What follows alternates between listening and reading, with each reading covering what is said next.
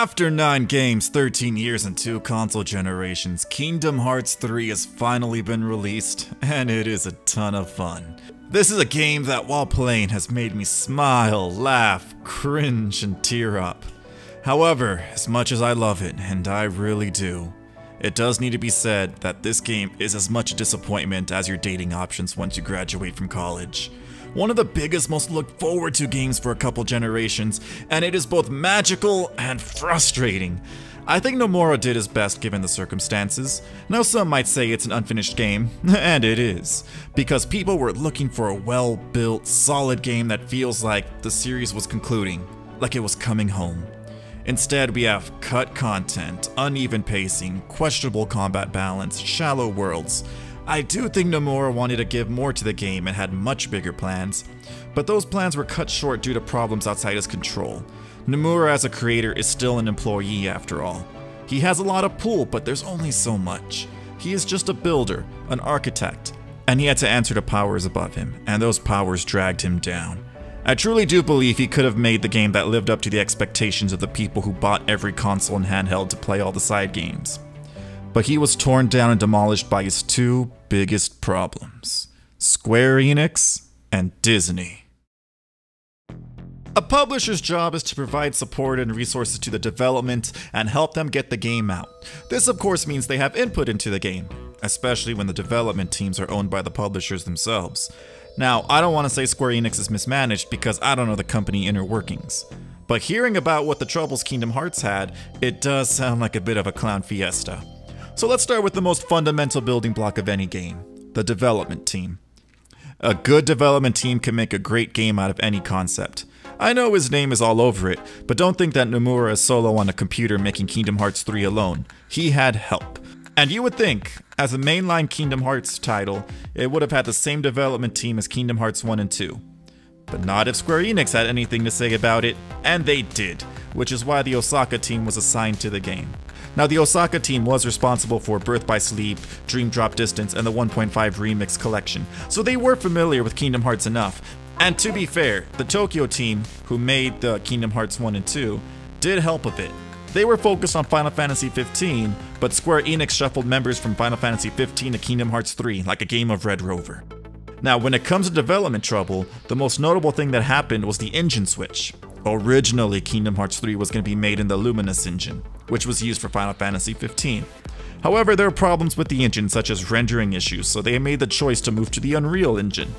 It's been revealed through interviews that the decision to move to Unreal was dictated by the higher-ups in Square Enix. It would be like if you were running a kitchen and used recipes that required certain cooking tools, and then your restaurant owner decided to change out those specific tools so you lose your techniques.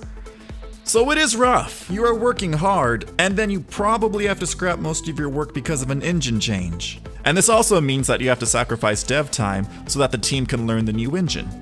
If the total amount of development time allotted to you was shown in a pie you can eat, the wasted pie is probably a big enough chunk to upset anyone. However, I don't place the blame solely on the clown fiesta Square Enix made. I'm sure there was a bigger influence out there, a more cutthroat, more sinister, evil influence that had its grip on Nomura. Disney is very protective of its intellectual properties. It's thanks to them that a copyright will last so long that Disney's plan to own every media company before Mickey enters public domain will probably happen. So when it comes to Disney properties being used, there are a lot of procedures and rules that Nomura had to follow. He said so as much during various interviews that different properties had different rules. Like, I'm betting a certain amount of completeness had to be done. No doubt in the contract, the Frozen world had to have 2 songs be played throughout the story. The effort that the snowman building song was thrown in reminded me of the efforts of that one guy in every group project in school. Just lazily throwing something in to try and get credit. Also, since Disney is involved in the process, it slows things down considerably. Like, yeah, it sounds cool to hear, whoa, Pixar is helping out in Kingdom Hearts 3 by giving their input to make sure their worlds are authentic. This just means that more double checking had to be implemented. Like, for instance, Disney has rules for how the monster forms of Sora, Donald, and Goofy had to look for Monsters Inc. So I bet some time was wasted going back and forth between Disney and Nomura, making sure that the rules were followed and the design choices met expectations. So with Disney calling a ton of shots about design and the use, and some time being wasted between going back and forth, that means a lot of pie was wasted. I bet Nomura, when it came down on making decisions on what should be focused on and what should be cut, Disney stuff probably had a ton of priority over some of the more original aspects of Kingdom Hearts.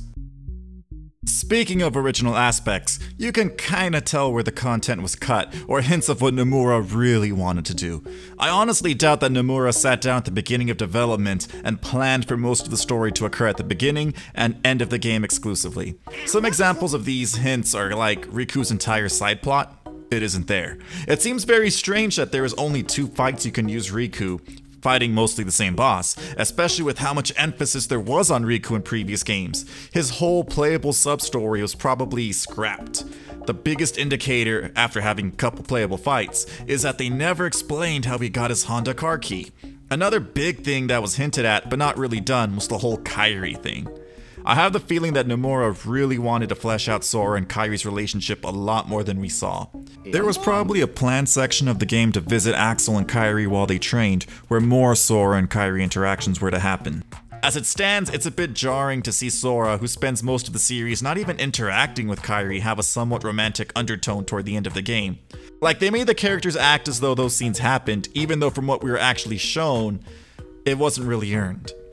There is a lot of things that are missing, so I can't go through all of it.